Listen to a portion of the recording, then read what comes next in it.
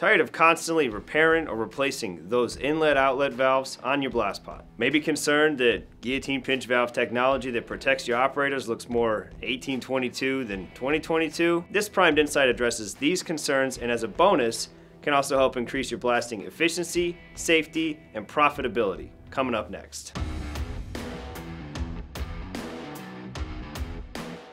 Welcome to this week's Primed Insight. Remember this sound?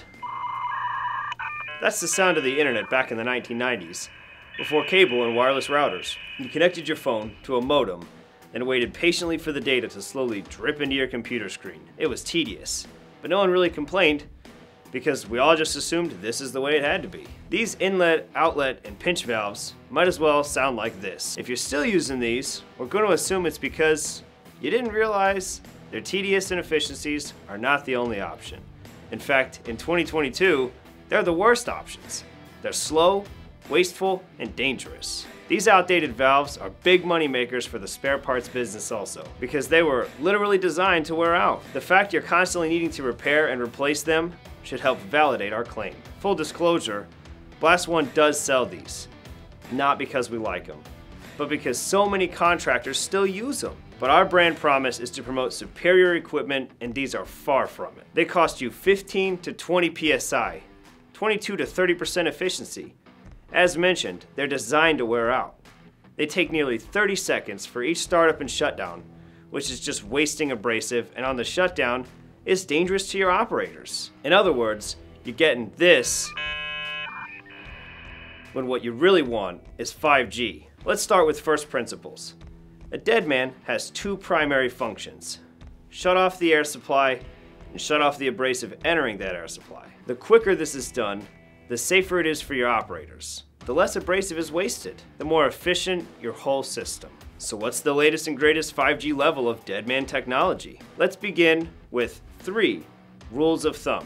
First, a single valve will always be faster and more efficient than 2 valves. Second, if your project allows for it, electric is always faster than pneumatic. And third, pressure hold pots are more efficient at shutting off air and abrasive than pressure release ever will be.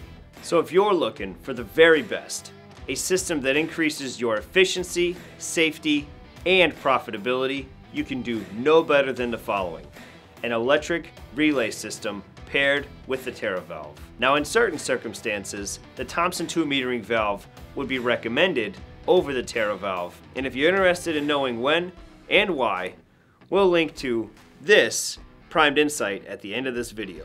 Now, it's pretty easy to get from where you currently are to an electric TeraValve setup. For those needing a complete overhaul, we offer a TeraValve Retrofit Kit with electric deadman. This conversion will update your blast pot to the latest and greatest technology that will improve your pressure, save you 10% in abrasive cost, and better protect your operators from an accident or mishap. For blast pots already having a TeraValve, we offer a simple pneumatic to electric deadman conversion kit. And for those with an electric deadman but needing the TeraValve, we can take care of that as well. Here's the biggest takeaway. If owning a flip phone was provably more dangerous than owning an iPhone, if it costs more in terms of long distance calls, your monthly bill, replacement batteries, and electric chargers, if it needed to be frequently repaired and it dropped more calls or provided shoddy service, would you still stick with it? That's exactly what's happening by sticking with these outdated technologies. They are costing you more money